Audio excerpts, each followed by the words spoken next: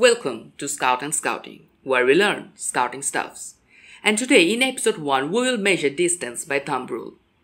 By the name we can easily understand that this is doing something with thumb. Yes, here we will use the thumb as a scope.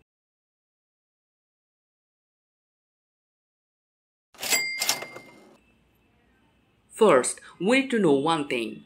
We should be able to guess distance in meters for this method, because here the unit will be at meter. So let's get going. Now to start, choose the object you are going to measure the distance of. In our case, it's the tree. First, put your thumb just on the tree. Now this is impossible with two eyes open, because you cannot really focus correctly by two eyes. So we need one eye. So we will close one eye, which is in our case right eye. Now put your thumb in such a way that it's just on the object. Now don't you dare to move your thumb. Without moving, close left eye and open right eye. What can you see? You can see that your left eye was a lie. Your thumb is just almost a mile away from the tree. But that's the trick.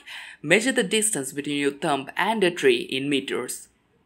Now you can find it out easily by the conversion 100 cm is equal to 1 meter. And at last, multiply that by 9. You will get your answer. That's all, try it at home. You can have a look at the inch to foot method for estimating height, which is coming soon.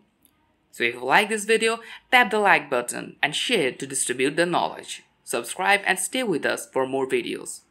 Happy scouting!